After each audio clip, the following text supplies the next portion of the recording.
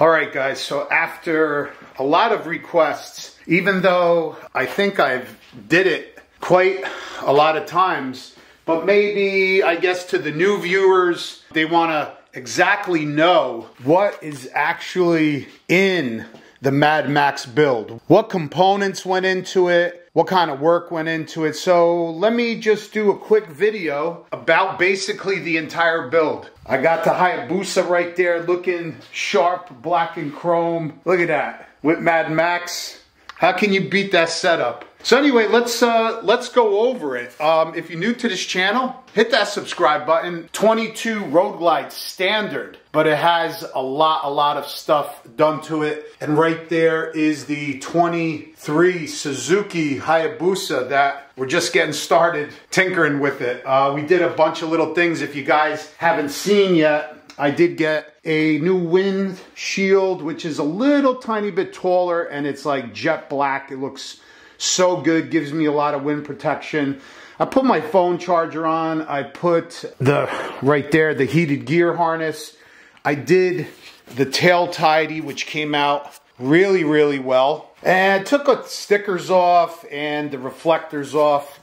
Little stuff like that. But anyway, that's Hayabusa is not about today. We're gonna go over the entire Mad Max build front to back. So this way, because believe it or not, a lot of people are asking me, like on TikTok and Instagram, hey, can you please give me an absolute full build spec on the bike? So that's what I'm gonna do today. So let me start off with the bar setup, only because I wanna turn the lights on. And you guys may get a little bit confused as far as why I do not have an ignition switch there. So what we did as far as the bar setup, we used the KRAUSE, I believe it's a Wolf kit, Wolf Pro kit. So what that includes is the triple tree from KRAUSE. It includes the steering lock, okay? If you guys had any questions, right there is the steering lock. I have a key for that. So that actually removed the entire, that plastic nacelle, all that plastic housing, the ignition switch. And I no longer have an ignition switch. So we got the KRAUSE triple tree. We have a 8.5 kickback riser, and we have a ODI bar, which is 4 inches. So I got about, I want to say a 12 to a 12.5 inch rise on the bars, and I love it. It's perfect height. I like that that the risers are kicked back. It's just, the seating position is really super incredibly comfortable. And I could also kick the bars back by unloosening the top clamp right there. I could also kick the bars back a little bit if need be. So that's the bar setup. I also have heated grips from Harley Davidson. They work well. They work very well. I can't say they work bad. Probably in the 20s, temperatures in the 20s. You're definitely going to 20s, 30s. You're definitely going to need a heated glove. Harley grips, I forgot. If anybody knows, leave a comment down below to help me out. Also have the KRAUSE clamp covers right there. So that's the bar setup. Stock mirrors. I have the Memphis Shades handguards. Incredible. You have to have them. And then I get a lot of questions. These are the Flow Motorsport MX style levers, and they are breakaway, and they are also adjustable. So this way you could bring the lever closer or further depending on how big your hand is or depending on how you like to feel. What else? I got the quad lock phone, wireless phone charger. Because I have the case, I've always used it. I have the quad lock mounts in my cars, in the vehicles, so I use that. And then this is a Garmin Xumo XT mount, satellite navigation unit mount, and that's also, that's wired directly to the battery. And then my wireless phone charger right there, I actually ran a USB right up to the front of the bike, as you guys could see. And that gives me the wireless charging capabilities. That also you have to run underneath the tank and mounted directly to the battery. I also have my heated gear. So 3 things mounted directly to the battery. The heated gear dongle, Garmin Xumo XT, and the wireless phone charger by Quadlock. I think that's it. That's a RAM mount setup for my camera. A lot of people ask me about that when I used to like motovlog. I think I already said stock mirrors. So that's kind of the bar setup area. You got the KRAUSE gauge cluster, which is awesome too. It just looks really, really tricked out. I really like the look, and I like that it's all open now. Also, with this setup, you could adjust your suspension really easy because it's all open. Otherwise, you know, stock, you would have all that plastic and stuff covering it. Okay, so that's the bar setup. So I do not have the ignition switch. So you may ask, well, how do you start your bike? I only need to have the key fob on my person to start the bike. Obviously there is no ignition switch, so all you need is the key fob, and then you just come here. It's basically like a CVO. You just click the button and everything turns on. And then you click it off, and that's it. So basically, if the key fob is in the vicinity of the bike, you will be able to start the bike. If it's not, nothing is going to happen. There is no ignition switch. I like it. It's simple. I don't have to throw another switch on or off, so it just makes life a lot simpler. All right, going to the front. Let me turn the power back onto the bike. Let's go over the lights. Lighting is very important. If somebody out there is going to tell you, your bike looks stupid because it has too many lights, or why so many lights, or why is it so bright, don't even listen to that mumbo jumbo nonsense. If you ride a lot, and if you ride at night especially, you definitely want, I don't want to say, you don't want to make it like a carousel, but the more light the better. Especially in the back, the brighter the lights are, the better people are going to see you so they don't hit you. And the more light in front, if you ride at nighttime, you're going to be able to see the road. And me personally, I ride a lot. So I want to be able to see the road as far down the road as possible, off to the sides as much as possible. I want as much visibility as possible so I'm safe, so I come home to my family, so I don't hit a deer, I don't hit a pothole, or anything up way ahead in the road I'm going to be able to see. So, you know, don't listen to the naysayers and the haters saying, you know, you got too many lights on your bike, whatever. You know, I'm all about keeping a classy look, and I believe we always achieved that, whether it was Silverback or Mad Max. But you don't want to obviously, you know, put so many on to where it doesn't really make sense. But you definitely want to be able to be seen in the back, and you definitely want the road to be visible in front of you. So what we did is we have the vent trim lighting. Now again, this doesn't necessarily obviously give you a lot of lighting to the front, but it just looks badass. I love the light. It just breaks up kind of the fairing with the windshield, and that's why I love that. Also, with the road blades right here around the fairing, it's just, I like it because it's a nice touch. Now, where we're getting the actual light from to light up the road is we have the fang bezel lights on the side, right? And then we have the white turn signals with the white halos. I decided to go white. I wanted everything nice, LED bright white.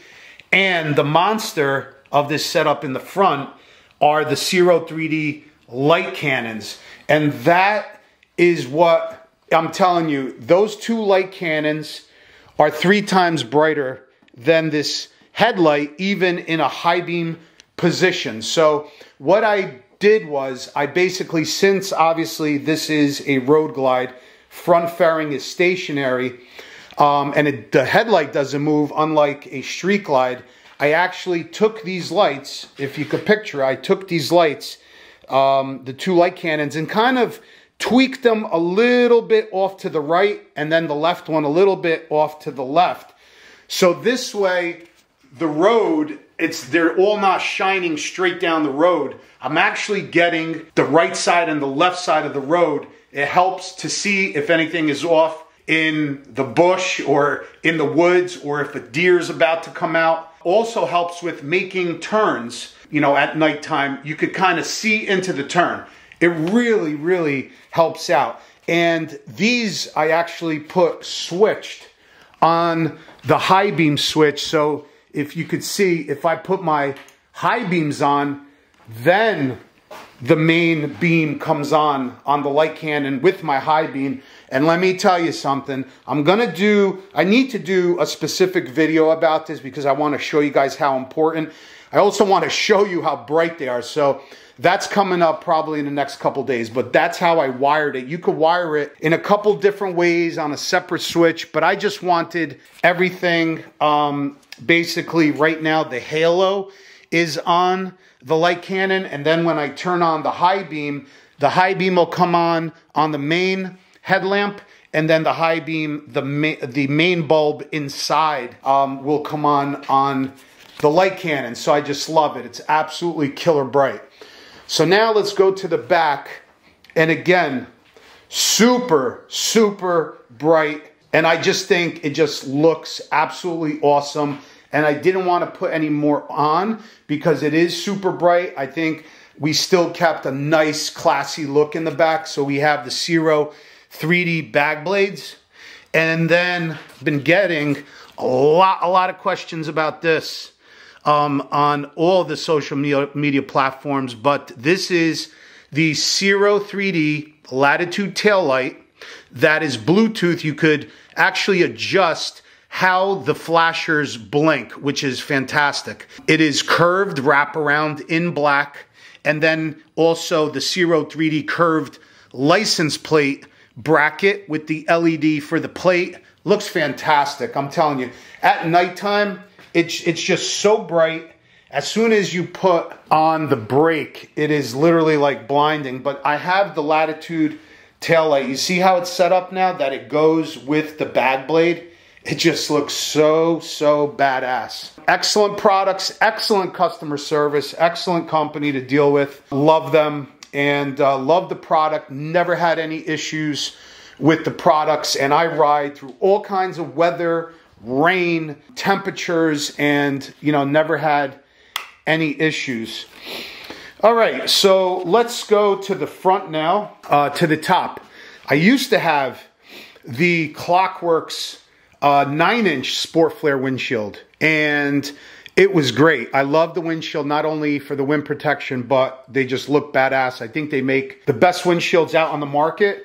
And then Clockworks reached out to me and said, listen, we just came out with 11-inch. Would you like to try it? I said, hell yeah. They sent me the 11-inch with the Clockworks windshield trim, which just looks awesome. And this is the 11-inch, and I'm 6'2" tall, about 215 pounds. This is much better. If you're a taller guy, the 11-inch is your windshield, not the 9-inch. And I don't think it takes away from the bike. I think it looks super sporty.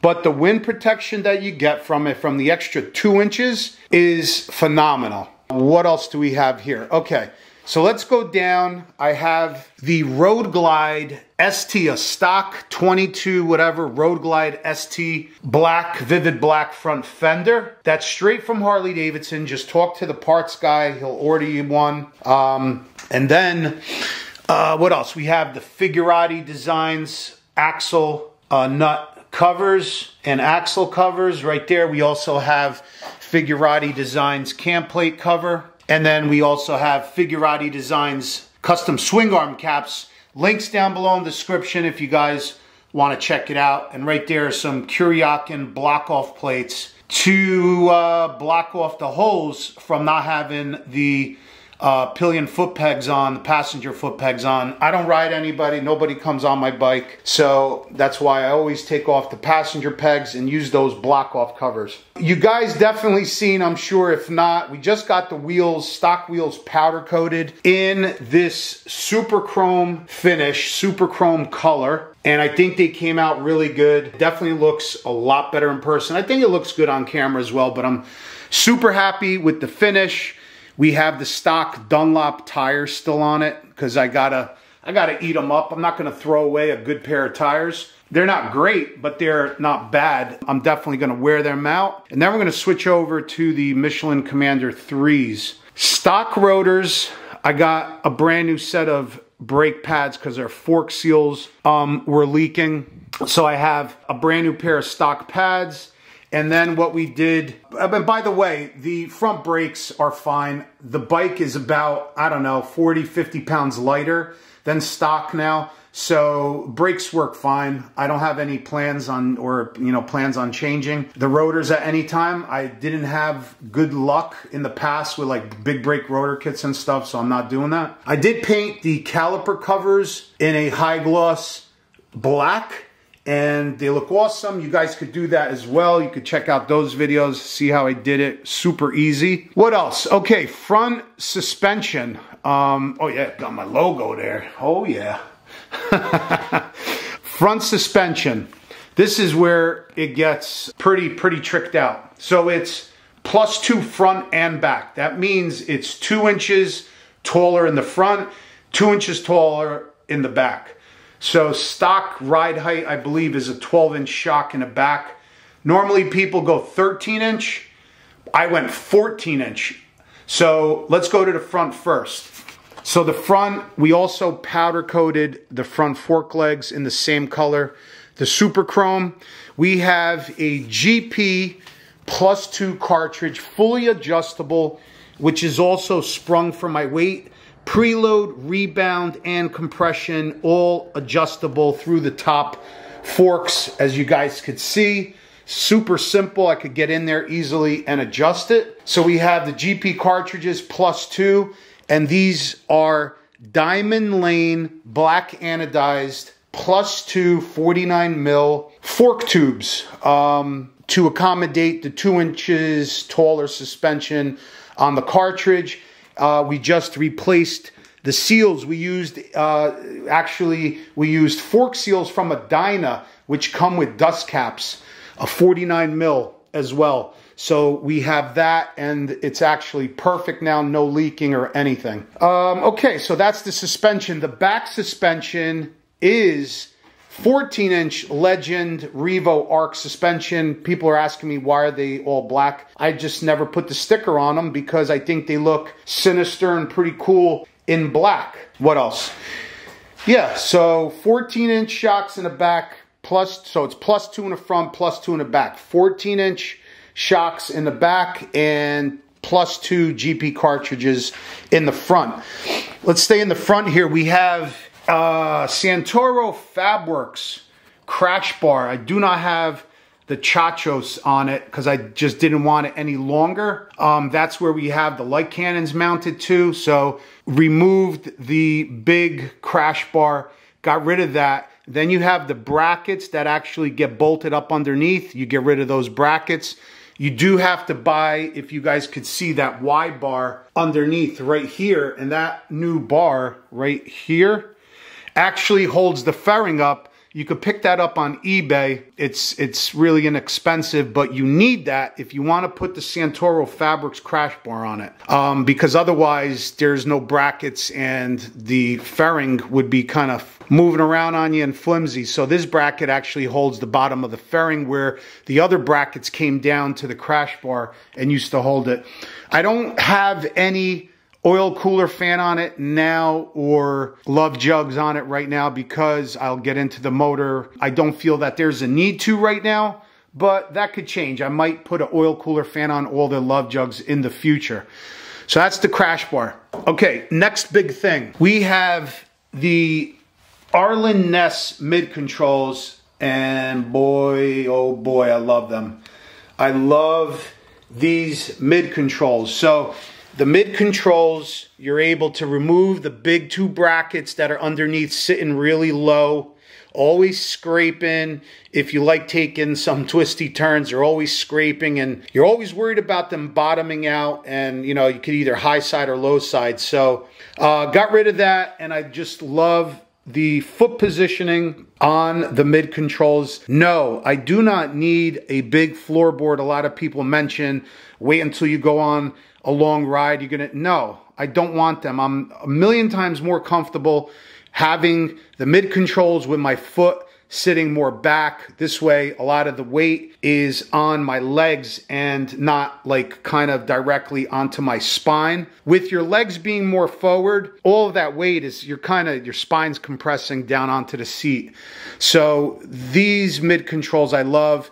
Really nice product, really nice machining. I think it's really beautiful product. The shifting is super nice and crisp because I guess how they did the linkage and the mechanical advantage. It's just, I love it. I just absolutely love it. That's one of my favorite things I did to the bike that totally, I think, transformed this bike into something different. All right, that's the mid controls. Let's go to the seat. Absolutely the best seat on the market, the most comfortable, baddest looking seat on the market. SADDLEMEN step-up seat. I love the step-up. I had the SDC Pro Gripper on Silverback. I think the step-up is even more comfortable. I don't know what they did inside of it. All I know is maybe these like big heavy pleats right here have something to do with it, but whatever it is, it does seem like it's a little thicker. I do feel like I'm sitting a little higher possibly and maybe a little bit forward, but I love it. I absolutely love the seating position in conjunction with the mid controls, how my bike is set up. I wouldn't have, honestly, any bike any other way in the future. This is the go-to setup for me. SADDLEMEN step-up seat, black with the silver stitching, silver logos, phenomenal seats, the best seats. If I need something next step comfortable, I'm going to the road sofa. Absolutely, they still look fantastic, and it's probably going to give you even a lot more comfort. But a lot of people ask me and say, oh, well, you know, can you go 1,000 miles or, you know, 1,500 miles on a SADDLEMEN seat? I put 25,000 miles on Silverback, probably about 20,000 miles of that on an SDC Pro Gripper seat. You know, we went to Sturgis. I had the SDC Pro Gripper seat, almost 6,000 miles. Yeah, it's comfortable. Absolutely. By far the most comfortable seat, in my opinion. I just love it. And the build quality is fantastic. And the style and design of the SADDLEMEN seats, I think, are bar none the best in the business. So absolutely love it. Definitely check them out. All right, what else we have here? All right, let's, I guess, stock tires. I already told you we powder coated the wheels. Already told you that. Let's do the engine upgrades, modifications. So this was a standard Road Glide. It did have actually a black cover here. My boy, actually a viewer, came down and hooked me up with this chrome one. Thank you so much. So we got that on there now. I think it really complements the entire bike really well now. So starting inside, S&S 475 cam, stock oil pump, stock cam plate, S&S 475 cam, Screaming Eagle high flow air intake. We have the infamous, what you guys love, Werks 2-into-1 Outlaw exhaust. So that right there, we're pushing, I think, about 117 horse or 116 horse with about 118 foot-pounds of torque. More than enough. It's only a 107. I've had, obviously, huge power on Silverback, but I'm super happy with this setup. It's just super, super reliable. It's got 45% more horsepower than stock and sounds like an absolute beast. A lot of you guys were asking me about the magic that's in there. I don't have a baffle. It is actually a reducer, so I don't know if you guys could see that. Let me put on my phone flashlight. Let me see. And maybe we could get some light up in there. Does that help? So if you guys could see, it's only like a reducer, so it takes that big openness of the whatever 4.5 inch pipe, and it kind of drops it down to about 2 inches. And I guess it's from the back pressure. that the reducer makes, you get that real thump, that real bark, that real snappy sound, which I'm telling you, Silverback sounded absolutely awesome with the Chromeworks 2-into-2 black chrome Eclipse exhaust. But this bike with the 2-into-1 with only a 107 and a 475 cam, it's insane. That's all I gotta say. It sounds absolutely awesome. Wait until you guys hear it in Daytona. I love the sound. What else? Did we miss anything? Let me see. Oh, so a few simple things. You guys could go back and check out the videos. I have the small $15 Apple CarPlay adapter inside. You got to take the fairing off. So you plug that in and then you will have Apple CarPlay. I also removed... You guys know you had this USB dongle inside the cubby. I don't have that anymore. Once you have this fairing out, you remove that dongle out of the cubby, you seal that hole up, and then you get yourself about $100 an Apple CarPlay USB adapter, and you plug it in and you just stow it underneath the fairing. So now what happens is, when I charge the phone, automatically, as soon as I kick my bike on, I have Apple CarPlay. I don't have to plug in any wires underneath into the phone. On a stock bike, if you want Apple CarPlay to kick on, if you only add the $15 piece for Apple CarPlay, you're still going to have to plug your phone into the USB, into the dongle, and then up into your phone. Hopefully you guys can understand that, but I don't have to do that now because I removed the dongle, put it inside here, inside the fairing with that CarPlay adapter. It's a Bluetooth adapter. So now it doesn't have to run through the USB wire. It runs all through Bluetooth, which is awesome because I was on all these rides, right? 25,000 miles on Silverback, with all these damn wires dangling and hanging, and you hit them and they fray after a while from the wind. So I wasn't going through that anymore. So now it's just super clean. There's no wires or nothing that I have to plug into the phone. All I do is snap my phone on there and I'm good to go. All right, I'm looking for something. Oh, yes, of course. We had to do, because of the +2 suspension, nobody makes a +2 kickstand. They do make a +1. So I did install the +1 kickstand, but you still have to install the 1-inch block underneath the kickstand. If anybody, please, if anybody knows of anybody that constructs a +2 kickstand, hit me up down in the comments below because I cannot find one. I'd rather have the correct +2 kickstand rather than having that block right there, if you guys could see it. I don't like that necessarily.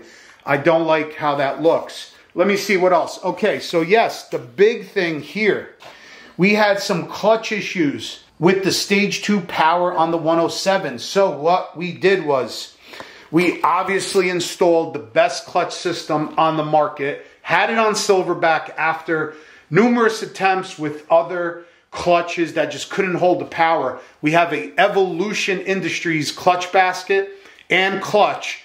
Go back to check out those videos because it is massive and it is absolutely unbelievable. It's good up to 160 horsepower. If I change the springs over to the red, it's good up to 200 horsepower. We don't need that, but you never know. You know what I'm saying?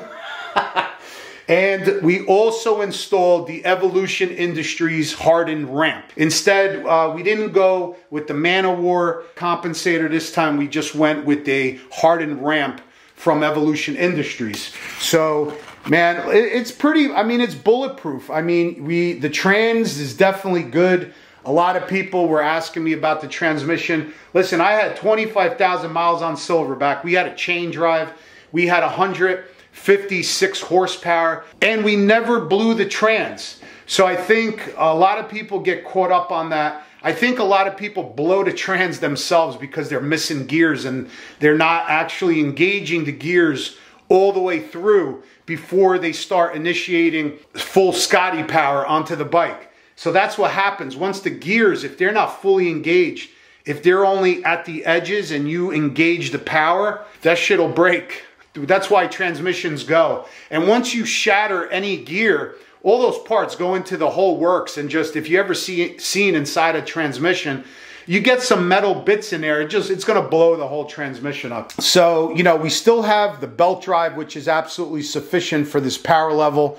Transmission, and like I just said, it was good for Silverback. Never had an issue with the trans. It's definitely gonna be good for 116 horsepower. I think we went over everything, but the way the bike is set up, the suspension, the exhaust, the engine, the camshaft, that 475 is sick. Power all the way up until 6,500 RPM. Think about it. The thing pulls and pulls and pulls. And it sounds ridiculous. It's super, super reliable. It's not like a crazy, crazy build where you really have to worry about other things down the line. This is a really good build. Stage 2, 475, nice exhaust. But like I said, I put the devil's in the detail, where the +2 suspension, you know, the lighting, the bar setup, the seat. If you have good, you don't have to like have crazy stuff done to the bike, but if you have the proper parts and good high quality parts, man, I'm telling you, that's all you need. This bike is definitely my favorite bike. Even I like it better than Silverback. I know a lot of you guys may think I'm crazy, but I just do. Because of the way it handles with the suspension, because of my seating position with the bars, the mid controls, and the seat. That's your triangle right there. And that is the most important, the seating triangle, right? Those 3 points on the bike, that is what's crucial. And it's just, this bike just, it fits me like a glove. I love how it handles. We knocked off about 50 pounds somewhat on the bike. With the, oh yeah, the lithium battery, we knocked off about 24, 25 pounds. So now another thing in the back here, which I forgot to mention maybe on previous videos, this Road Glide Standard came with the rear taillight here at the bottom. I didn't like that look. I wanted to be able, because the bike's sitting up higher, you see a lot more of the tire. I wanted to see even more of the tire, so I got rid of that lower light, which is actually attached to the side filler panels. So people were asking me, did you get new filler panels? I did not. I actually took off the filler panels with the light and really, really carefully with a coping saw cut, because this is thin plastic. I cut these filler panels off and reinstalled them, and that's the look right there. And you can't see nothing that I cut, because if you take your time and cut it nice, you won't even scratch the paint. You cut them from underneath on an angle. It came out beautiful. You definitely wouldn't even be able to tell. And that's how I removed the lighting, because I tried to get some filler panels. I don't know, I forgot what problem I had, but I couldn't get them, so I just kind of got pissed off, and I just did it myself. And it looks great because it's the same filler panels. You don't have to spend any money. And now without the rear light underneath the fender, you could see the tire a lot, which I love. Also, I got a bunch of questions about my short antenna. I don't use the radio ever, ever, ever. I use Bluetooth. I use Sirius XM or my Apple Music, because I don't like using a radio, because most of the time I don't like the music that they're playing. I want to listen to my own music. And if I'm on a long trip, I don't want to be searching for a station every 50 miles. So just to keep a kind of a better look and to remove it, all I did was cut it. That's it. I cut the antenna. So that's where the short, you don't have to, I actually just have to hit the top with some black paint. But other than that, there's no need to buy a little shorty antenna. Now for longer trips, I did get the docking hardware, and I do have the chopped tour pack right there, Advan Black tour pack, which I definitely will be using on longer trips, 100%. I really in the past didn't like how it looks, but after having it and using it, I'm not leaving home without it from now on a longer trip. I actually like the look now, and the practicality of having that tour pack with you is just far too great to not actually have it on the bike. So yeah, I mean, I love the build. If you guys, if I missed anything, if you guys have any other questions, hit me up in the comments. I will be super happy to explain to you guys, or if I, like I said, if I forgot something, I will bring it up but I don't think I forgot anything. If anybody knows anybody that makes a +2 kickstand, hit me up in the comments. The Hayabusa is fantastic as well. We'll see you guys on the next one. Thanks so much. Hit that subscribe button. Give this video a thumbs up. We'll see you guys later.